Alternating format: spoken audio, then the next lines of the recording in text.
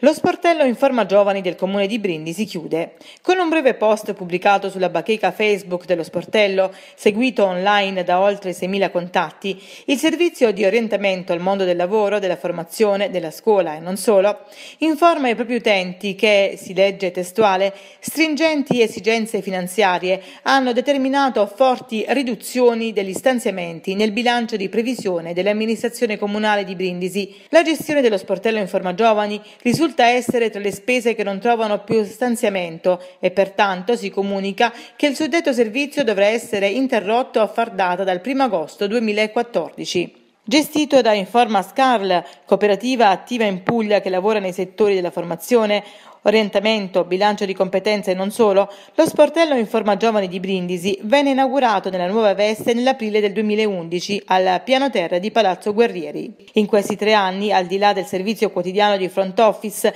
con la possibilità per gli utenti di monitorare tutte le opportunità raccolte, usufruendo del supporto, consigli, consulenze orientative e non solo, lo sportello Informagiovani ha riscontrato notevole attenzione, soprattutto durante i numerosi workshop organizzati, registrando un'attenta partecipazione da parte di giovani e non. Solo nei primi mesi del 2014, ad esempio, sono stati oltre 500 gli studenti delle scuole superiori della città a partecipare ai workshop di orientamento universitario, formativo e lavorativo. Periodicamente, inoltre, le attività riguardanti le opportunità e le politiche ad azioni lavorative nazionali, regionali e provinciali sono stati proprio al centro di questo tipo di incontri gratuiti rivolti alla cittadinanza. Nodo della rete del lavoro del bando Nidi, punto locale Eurodesk, garanzia giovani e non solo, lo sportello dovrà così chiudere venerdì 1 agosto. La notizia, sin da subito, ha registrato i primi commenti non certo entusiasti da parte degli utenti, come chi su Facebook esprime la sua delusione, sottolineando la bontà di progetti inutili, finanziati e sportelli che invece servono al cittadino e ai giovani,